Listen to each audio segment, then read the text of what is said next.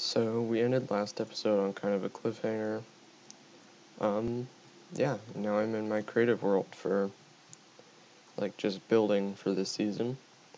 So this is what I think I want the front entrance to look like. We're using smooth sandstone, nether bricks, honey, glowstone, maybe a few other materials. I'm not 100% sure yet, but this looks pretty good to me. But the main reason I'm here is I wanted to show you the storage system that I've been working on. So yeah, I think you saw part of this in the last episode, but this is one full module out of 8. And then this was probably the hardest part that I had to do. This is the redstone for the hexadecimal converter. So it will take an output. So let's say I want to press 4. It'll be 0, 1, 0, 0, 4. Yeah, there we go. 0, 1, 0, 0. And then basically that can send a signal, so it can, it's kind of complicated, but I'll just go over this one line. Let's say we turn this line on now. So now we take the signal comes in through that, and this line will basically just power all the pistons on this line. So you see that the power is coming through, first it's coming through that piston, so this piston is off. Now it goes through this piston, that piston is on, so that's 0, 1. Now this piston is on, 0, 1, 1. And then this piston's on, so 0, 1, 1. And then this one's off, so 0. So the 4 that I pushed up here, the top part will actually kind of be controlling which module it will go to. So that was actually just taking signal from some tests I did earlier. So you'll see that it's 0, 1, 1, 1, 0. And then that was the code for the chest that I had selected.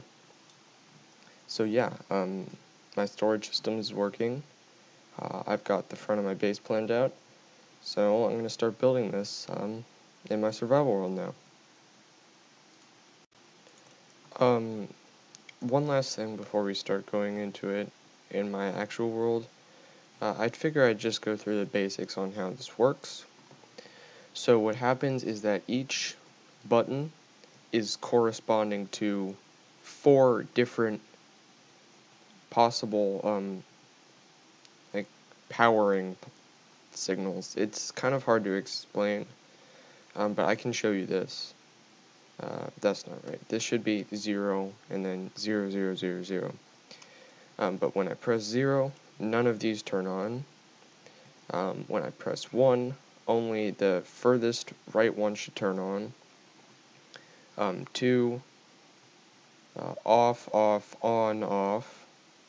3, off, off, on, and so on.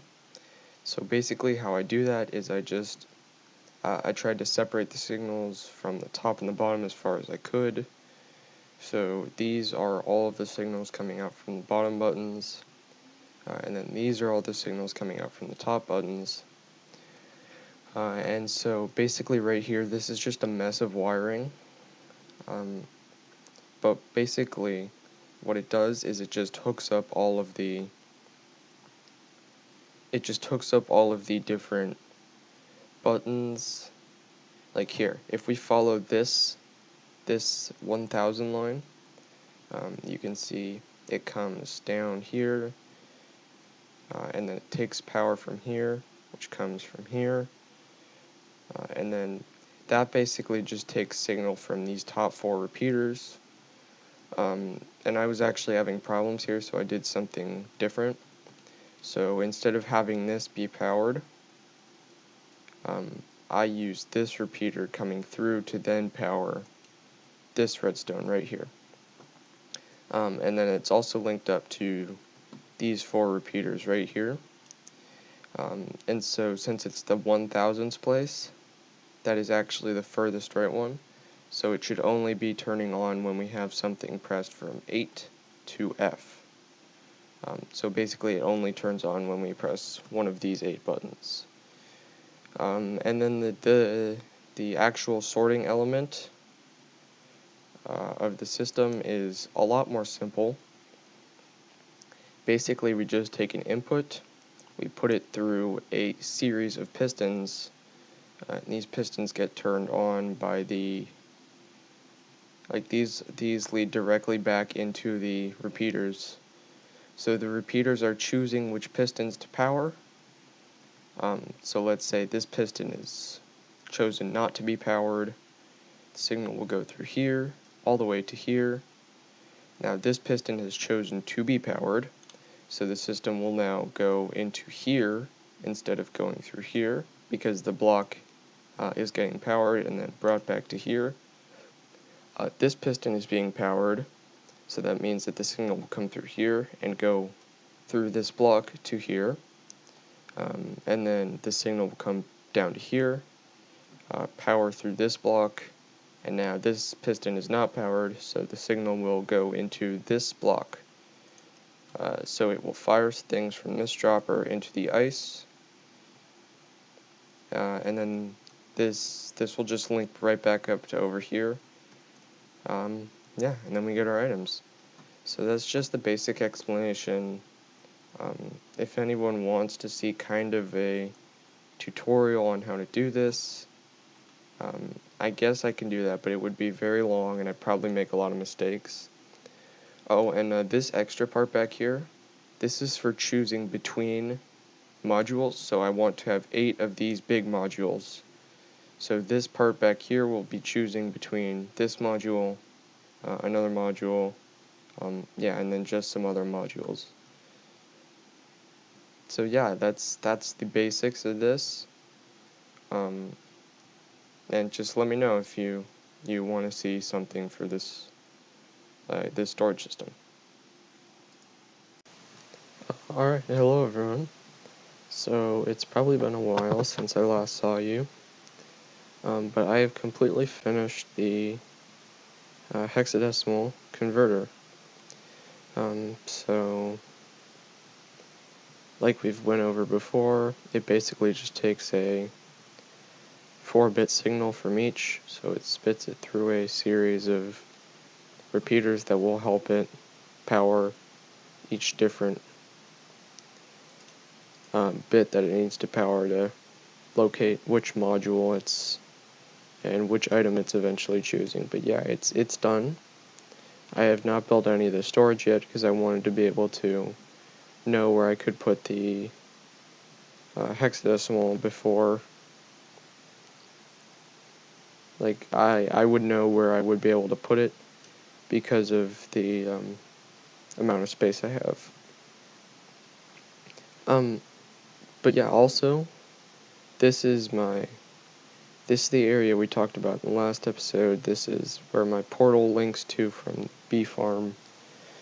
And yeah, so I want to incorporate more honeycomb and honey into my building. And this is also going to be where my nether hub is, so up here along with the Hoglin farm, I want to have a gold farm later. And probably also a big piglin bartering farm. But this is just me talking about the rest of the season. And yeah, for now that's it, but I'm probably going to start building the storage now, so yeah. See you guys. So Dawn and I are going to be participating in a PvP tournament. So right now we actually decided that we were going to do a little bit of PvP. So I'll record that, and I think it's going to be at my base.